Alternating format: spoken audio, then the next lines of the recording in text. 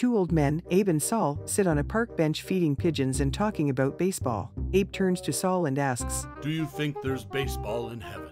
Saul thinks about it for a minute and replies, "I don't know, but let's make a deal. If I die first, I'll come back and tell you if there's baseball in heaven, and if you die first, you do the same." They shake on it, and sadly, a few months later, poor Abe passes on. Soon afterward, Saul sits in the park feeding the pigeons by himself and hears a voice whisper. So. Saul responds, "Abe, is that you?" "Yes, it is, Saul." whispers Abe's ghost. Saul, still amazed, asks, "So, is there baseball in heaven?" "Well," says Abe. "I've got good news and bad news." "Give me the good news first." Says Saul. Abe says, "Well, there is baseball in heaven." Saul says, "That's great. What news could be bad enough to ruin that?" Abe sighs and whispers, "You're pitching on Friday."